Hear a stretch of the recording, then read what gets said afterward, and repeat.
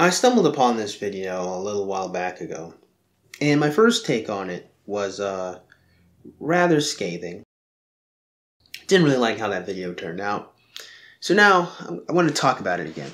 I didn't upload the video, so in case you guys are wondering, where's the video? I didn't upload it. Because I didn't like it. Yeah. So, what we have here is a young lady who decides to tell us something that she honestly otherwise didn't need to tell us. Got another one of those oversharing on the internet type deals that people on TikTok just seem to can't get enough of. I find it rather disrespectful to themselves and to their relationship and their partner by that extension as well. But no, whatever, I'm just some nigga on the internet, so who cares? So she overshares this detail, which I don't think she recognizes makes her look rather abusive. In fact, she overshares another thing that makes her look rather abusive, that we could clearly see is abuse if men were to do it, if men were to craft what she has crafted. And yet, I guess because she's a pretty lady, which will become important later, a lot of people don't see it. Or it'd be more accurate to say that she doesn't see it, because it seemed to people in the comment section was like, yo, that's wrong. So at least some people are switched on. I am thankful for that. But this is what she initially said that made me perk my ears up. All eyes on me. Horrified looks from everyone in the room. So, my first analysis of that was that her husband was an idiot. This ridiculously stupid contract to sign. Why? Because to be a stay-at-home wife is a privilege and a luxury unto itself. A little bit of irony is going to be placed in this video based on that word I just said there. Especially in the 21st century. At this point, being a stay-at-home wife, being a stay-at-home mom is something that can only be done for the select few. It's not a job position that's forced upon you by circumstance due to the fact that the outside world is just so much more difficult for you as a woman to handle. By the outside world, I don't mean literally walking down the streets. I mean working in bloody coal mines and signing up for the army and fighting on the front lines and, working in mining fields and, that kind of stuff. Being firefighters and policemen, that kind of deal. Which isn't to say that women weren't important. Obviously they were. It isn't even to say that women weren't valued. Obviously they were. But the difference between being a stay-at-home mom in the past, one that is a position that's mostly forced on you due to the fact that most of the life that most humans throughout time and space lived in was very, very menial. I wouldn't say menial, but was just very, very difficult.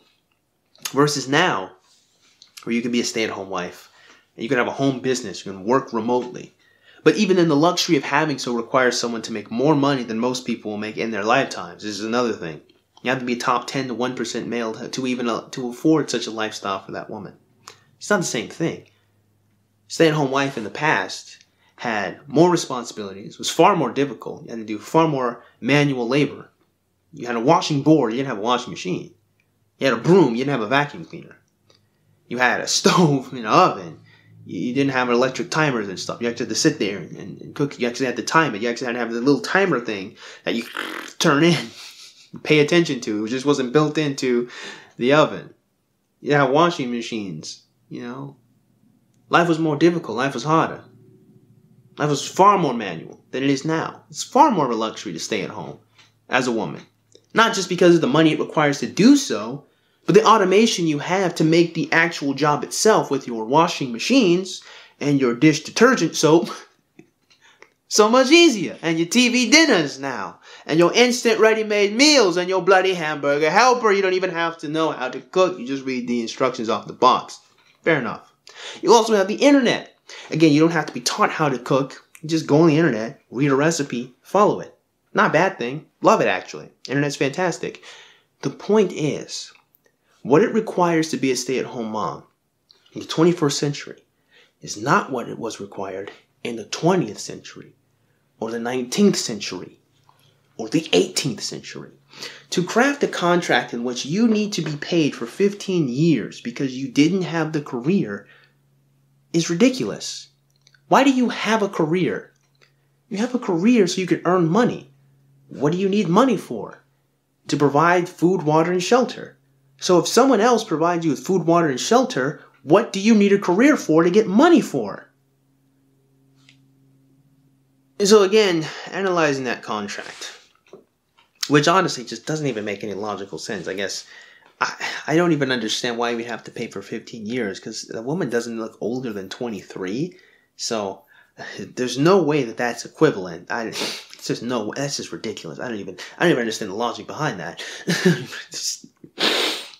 I don't even understand that. I mean, alimony probably would have just taken care of that anyway. So it seems to me that the contract really exists to fearmonger.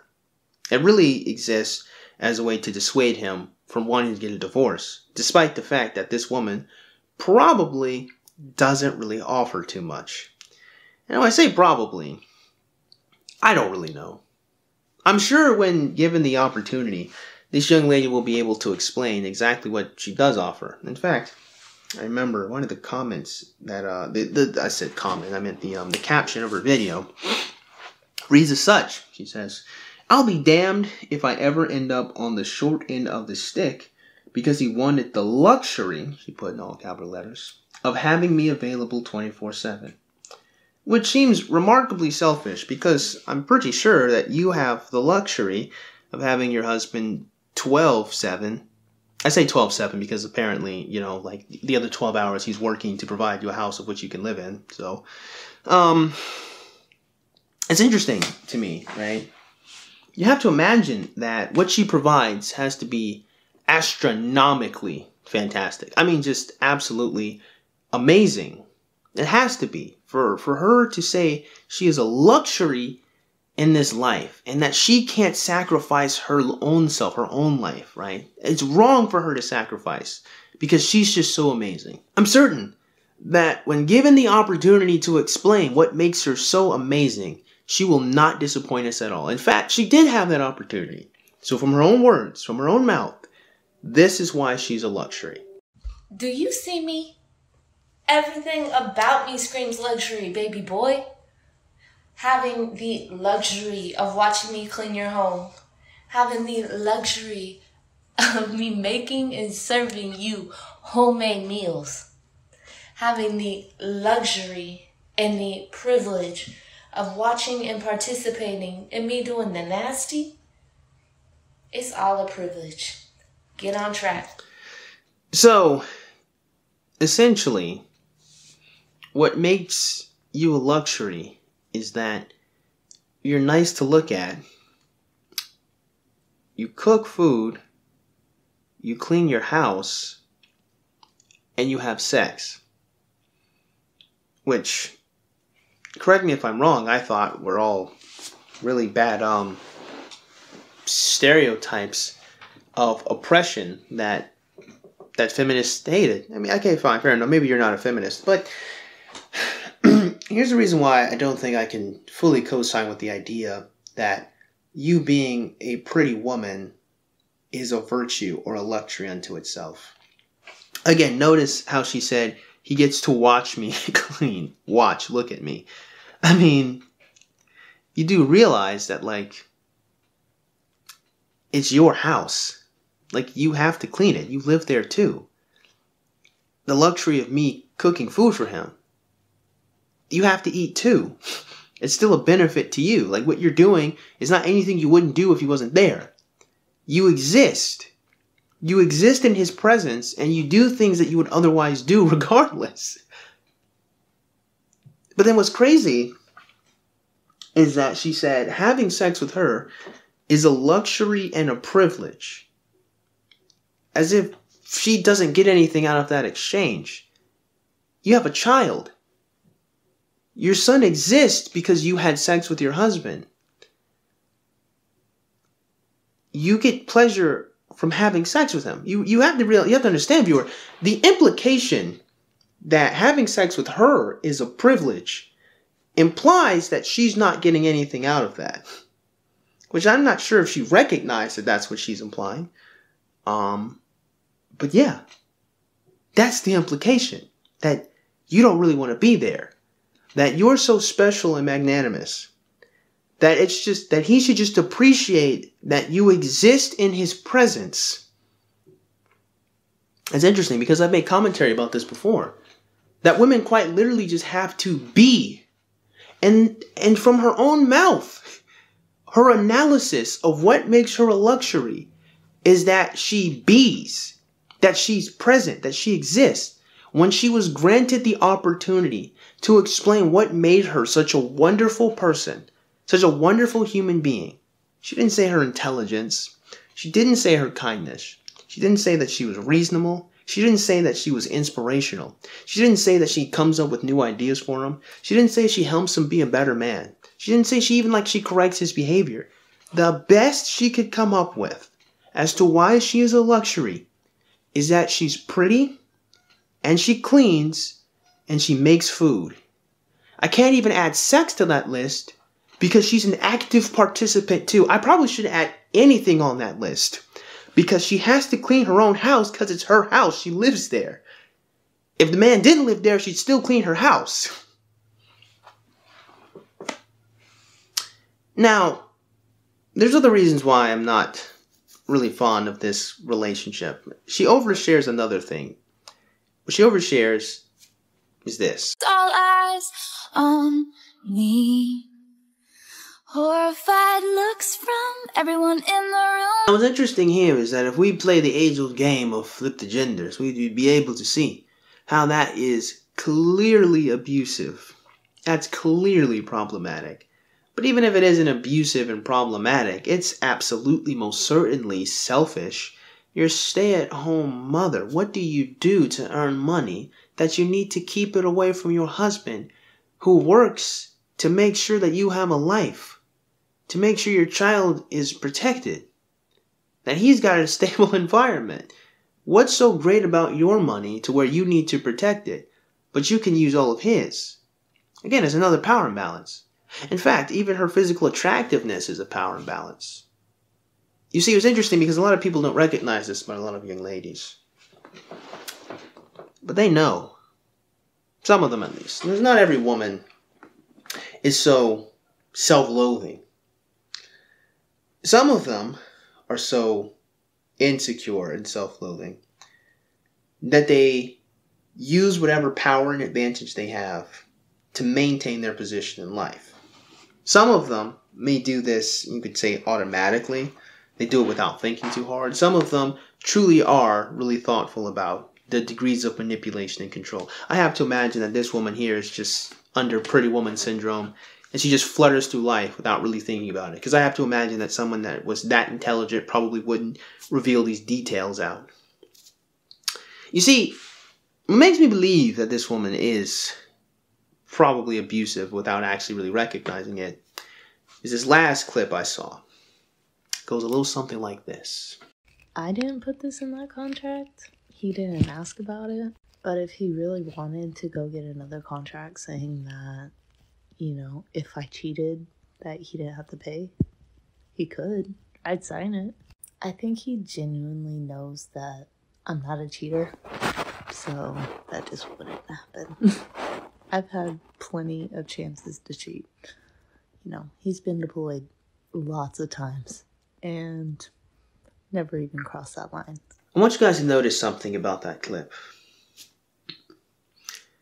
It isn't the fact that she wants us to believe that someone as vain as she is, as controlling as she is, and someone that would create a contract that literally just stands to completely benefit her, wouldn't also be selfish enough to cheat.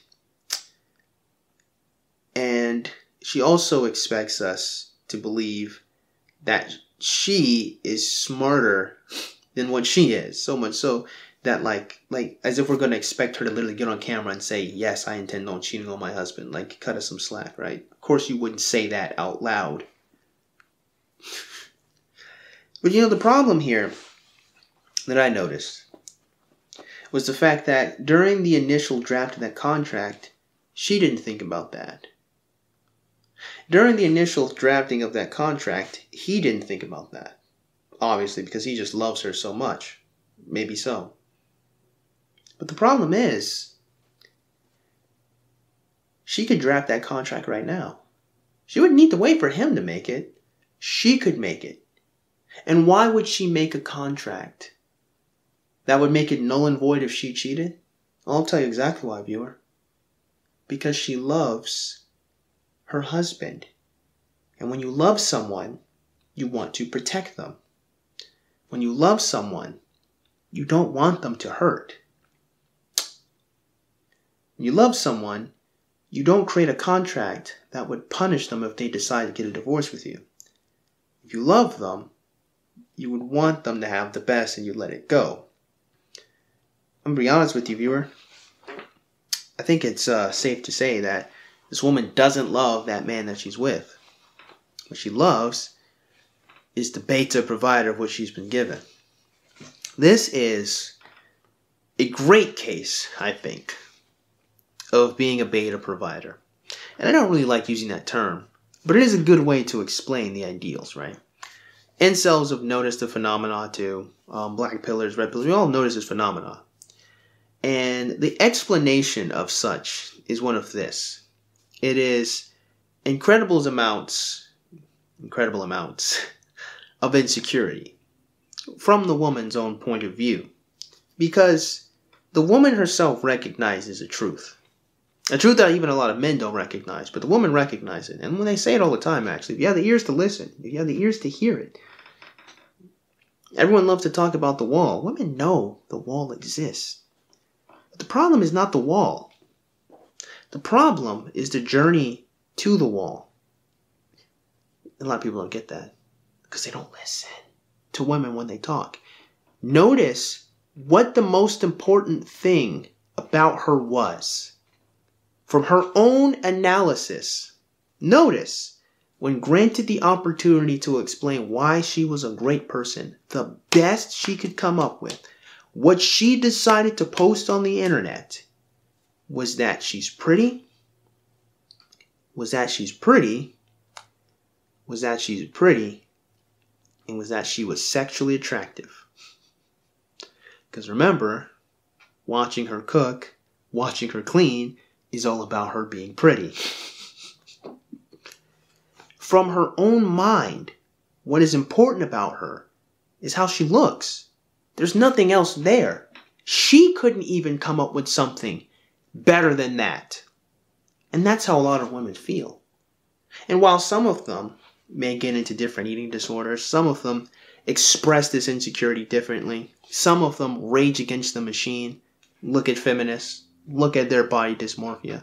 Look at their doing their body positivity. There's this huge raging against the machine of this truth that women feel. And that truth that they feel is that being pretty means nothing. Now, of course, to men, that's not true, right? Because we make concessions for pretty women. We see the effects of being beautiful. We do so much for attractive women, and they know. They see it. Of course, they're the ones living through it. They exist through it. Some of them obviously are going to deal with this differently, as such is human psychology. And so, what this woman has done is recognizing the hollowness of her own soul, decided she needed to lock down someone. She needed to lock down provisions. She knows that she's only pretty. She knows that she's not worth anything. She knows that she doesn't have any other great quality. Again, her own analysis is such as shown us this. So what does she do? She creates an outrageous contract to dissuade the idea of divorcing her. What does she do? She maintains her own assets while taking assets from her husband. What does she do? On her own social media platform, she doesn't post her husband very often. In fact, I had to go scroll to it to look at it to see that he was a scrawny, kind of Indian-looking guy. Kind of dark-skinned Indian-looking guy. Not super handsome. Look, I'm not homosexual, so I guess he's handsome, I don't know. But he's scrawny. He's definitely not a Hamza with his nice aesthetic body. It's not him at all. And you see, This is something that happens to a lot of young men. Now, again, since red pill, black pill men, we've all noticed this. One of the saddest things, one of the biggest problems, is that women do this, and it seems like they're doing this almost automatically. This woman is self-snitching. This woman is telling on herself. It's not a carefully constructed plan that she did. This is just what being an attractive woman gives them sometimes. Their insecurity and their paranoia actually can turn them into abusive people. This is not a good relationship. And this man feels like he's walking on sunshine. Why? Not because he's with a life partner that appreciates him. It's a luxury for her to be there. She's not blessed by her own words. She didn't say, I'm grateful that my husband gets... It's a luxury. I am gracing you with my presence. I'm gracing you with my food. You've given me this house to live in. You've given me this son that I love. You've given me money that I can use to take care of myself and to get the stuff that I want. But you don't owe, you didn't earn, you don't mean nothing. Having sex with me, that's a privilege. You should be lucky that I'm here. Does that sound reasonable to you, viewer? Sure, it's not as cold as I put it, but that's the implication. There's no protection for him. Why? Because she doesn't want to protect him. It's abuse, plain and simple. And these women can be abusive to men, and it gets to slide just because they're pretty people. The thing about looksism, a lot of people don't get this. It doesn't bloody matter. The determinism, it doesn't matter. The genetics, it doesn't matter. It doesn't matter. The long and short of it is, we have constructed a world where people can be pretty and they get to do dumb, mean, cruel shit to individuals. Men can be handsome and they get to do dumb, cruel shit to people. And to call them out seems silly, but that's what this is. This woman does not love her husband. She's using him. And what's interesting to me is that TikTok, I don't know what it is about TikTok, but it makes these women self-report so much that now we can clearly see. Why am I making this video? Is a cautionary tale. No man should ever be in a relationship with a woman that calls herself a luxury. No man. No woman, by that token, should ever be in a relationship with someone that is so arrogant and egotistical that they call themselves a luxury, when the best they can come up with is that they're nice to look at. If someone's a luxury to you, it would be not only self-evident, but you would want to provide and give these things to these people. And if that person has honor, if that person has compassion, if that person loves you, they will feel compelled to give it back out. That woman would have never crafted a 15-year severance pay if she wanted to protect this man. And this man, if he respected himself, never would have signed that dumbass contract. But because she's pretty, and she's the prettiest you'll ever get, because we overvalue sexual attractiveness so much, people who are pretty just get to do awful dumb shit. Just throw our hands up and say, "Hey, but she's pretty." And women aren't exempt from this. Women do the same thing. The cautionary tale is this, and rather simple.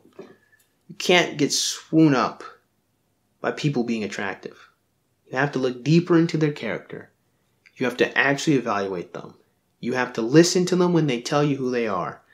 And you have to do, as I always say, the right thing because it's the right thing to do. And sometimes that's looking at an attractive person you really want, seeing their character and saying, no, you're awful. So that being said, I actually hope you guys got something out of today's video. I really do. And if you did, go and click the like button. Shoot, go and click that subscribe button. Comment box below. And as always, you guys have yourselves a great day. I'll see you cool cats soon. Adios.